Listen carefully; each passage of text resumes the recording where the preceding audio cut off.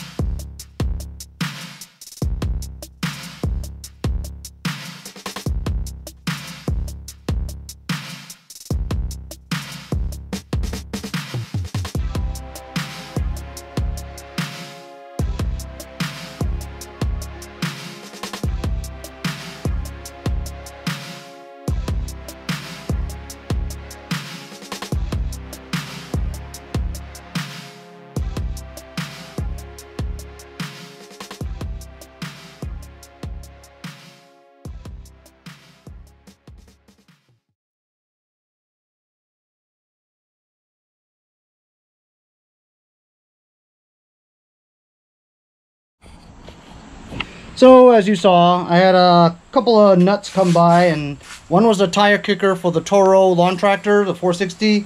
The other guy saw my ad for this Ping golf bag.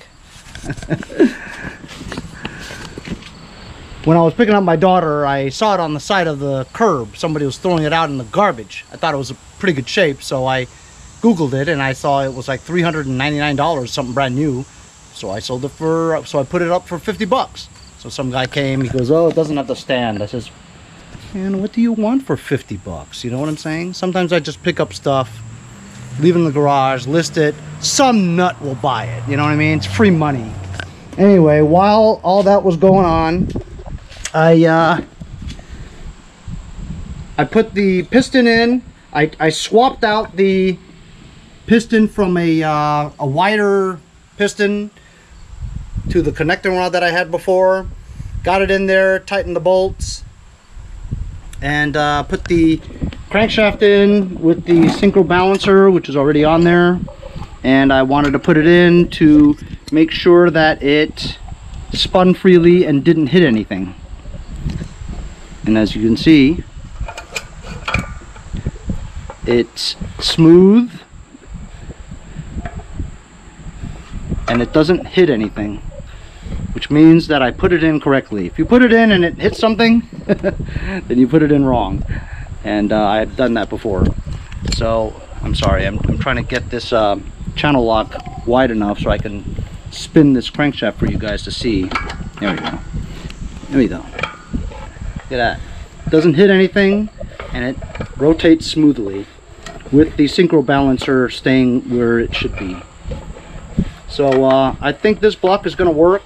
This block did have a small impact over here, and it had a tiny little protruding crack right there, but I don't even think it leaks. It just was a superficial crack. But just to reinforce it, I put some JB Weld on the outside as well as the inside. So I'm going to use some assembly lube from my friends over at Lucas Oil Products. And basically I'm just going to drip some around the moving parts, which is pretty much everything. So I'm just going to generously coat everything there. Joints, all that. Also right here, that's, I don't know if you guys can see right there, the ditch where the camshaft goes in. Put some in there. Okay, now here's the camshaft that I have. It's the only one I have. It has a good compression release, right? And it is for this engine. This one is for, because you see this cutout there, this is for the lubricant. Now this cam is not perfect, okay? Take a look at the lobe, the top one, as I rotate it. There's a small chip there, see? Right on the corner there, but it's only like 1/8 of the length of the lobe. So the lobe is gonna push it no problem because the other part of the lobe is fine. So there is a little chip, an imperfection, you know what I mean? I don't know if that's gonna affect it too much. I don't think so, because it really just needs to push the tappet, to push the push rod up to turn the rocker arm, and you know, 90% of that lobe is still fine, you know. So either way, I don't have another one, so too bad. This other one's good too. So I'm gonna pop the tappets in. I have to remember to do that because there's once where I actually put an engine together and forgot to put the tappets in. This gasket here is good up to here and there, and since I don't think I have a gasket, I'm just going to use Gasket Maker RTV silicone and put it around here, maybe, and then clean up that sump, put the governor in, and then put it together, and then slowly put the rest of this stuff together, and then maybe we'll have an engine that runs, eh? I've got my collection of gasket parts. I don't know if I have it or not. I might. Also, some subscribers sent me stuff, so maybe there's a gasket in here. That I know is not it. That sort of looks like it, but it's not. This is a Courage one, I believe. So I don't have that.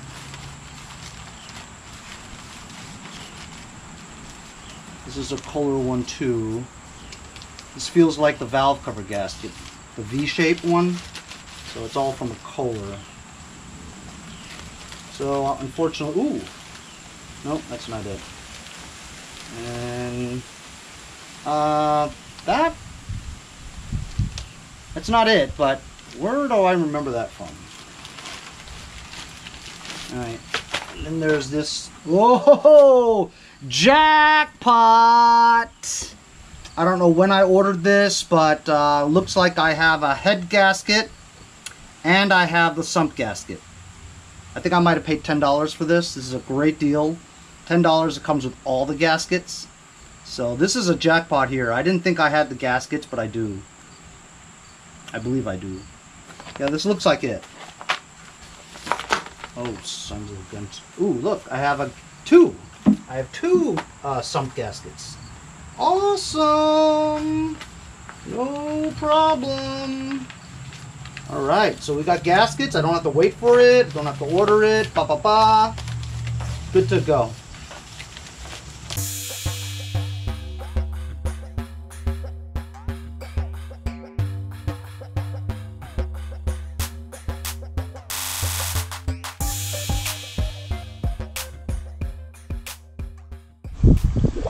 Okay, so I've run into a snag, my first snag of the day really, if you don't count the size of the piston not matching this head.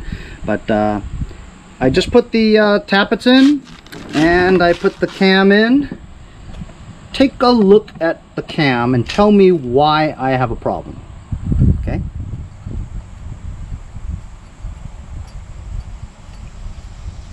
You guys see it or no? That's right, this camshaft is slightly bent.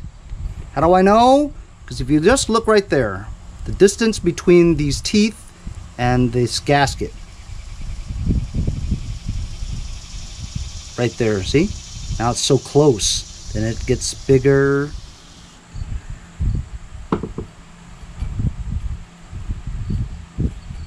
Yeah, so this is slightly bent. Theoretically it might work, but I'm not going to go through all this trouble, you know, and then have lifter problems, you know, and clearance problems and exhaust and intake, and all that matters when the cam is bent. So this is definitely bent. I mean, I would say it's bent, wouldn't you? With the naked eye you can't tell, but it is bent because it's rotating like this unevenly.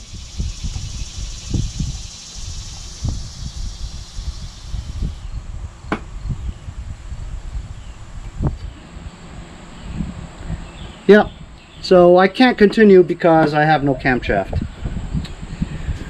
What a mess, huh? Holy cow. I don't know what I'm gonna do now.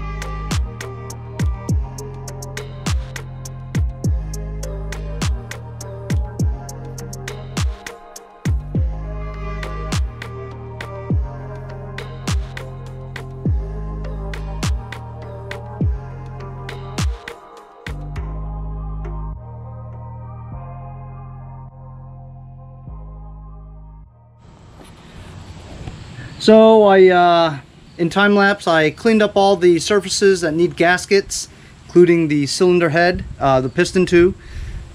Now it's nice and clean, huh? Looks good, really good. I'm gonna use some compressed air and blow this stuff out so the stuff inside won't get trashed. Anyway, take a look at this gasket that I took off. It's a pretty good gasket, and it's on its way out. It's not quite, I mean, it's there, you know, but it probably still smokes a little. But yeah, this gasket is DONESKI, but the rest of it is in pretty good shape, you know. It's always right here though. Dark spots. So this had a blown head gasket anyway. Cleaned up the heads, the surface to the cylinder head. Cleaned up the gasket area for the sump, and I was looking at the bent camshaft. I really couldn't tell the difference. Then I thought about taking the compression release off of that one and putting it on that one, but it's not the same one, you know. This one's skeletonized and this one's solid, you know, the wheel. So it's not going to work. I'm going to need a new cam, whether one of those or one of these, you know, one of them. So until then, I really can't do anything until I get a new camshaft to put this engine together. But it's coming together. I mean, I think this is a good piston, and I think I put it in pretty well. This thing moves pretty freely, which is pretty cool, you know. Hardly any resistance, some. But it's looking good, you know. See that? It moves pretty good. And this doesn't move, you know. So I'm pretty stoked about that. Just got to find a camshaft, and then I can put this engine together. We'll put it on that green Craftsman that I have back there. But what a mess, man. So I won't be able to assemble the rest of this until I get a new cam. Until then, stay tuned. See you guys next time on Mowers and Blowers.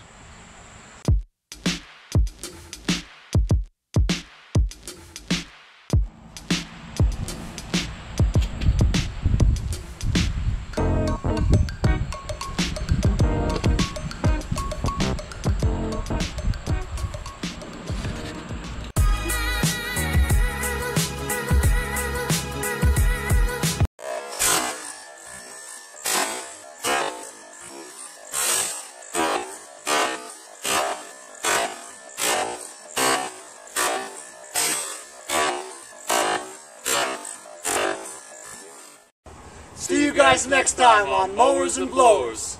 Hey, if you guys enjoyed the video, remember to give me a like. Also, comment below. Subscribe. Remember, it doesn't cost anything to subscribe. It's free, right? Also, hit that little bell. That way you'll get post notifications whenever there's a new video, and you won't miss out on any of them.